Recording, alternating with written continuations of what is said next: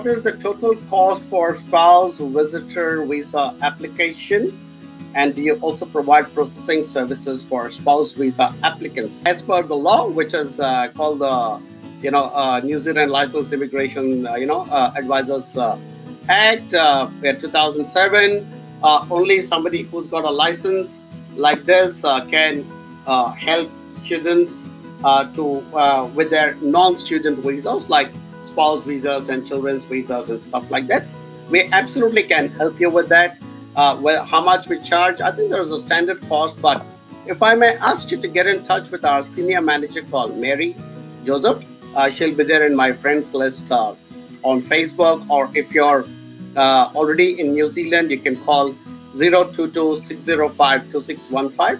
That is her number, and she's the person who receives all our inquiries for spouse visas and children visas, and she will assess what is the total number of people in the family, and based on that, she'll give you a cost about how much it's going to cost you.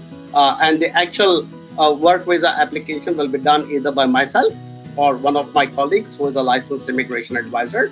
But Mary is the person who will contact you first and get some details and pass it on to us, and we'll come back to you with a quote on that. All right, cool. I think it's about $1,500 at the moment, but like I said, it can vary depending on some aspects of your family, whether there have been any previous visa rejections. So please share that information with Mary. Based on that, we will customize a quote and come back here. All right. Okay.